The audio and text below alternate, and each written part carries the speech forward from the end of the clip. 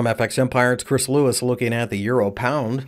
You can see that we did fall initially on Tuesday, but we have found a little bit of a double bottom here on the hourly chart at right around, I'm going to go ahead and call it 88.5. There is precedence for this being supportive in the past, and it looks as if we can break maybe 89.30. We should continue to 90.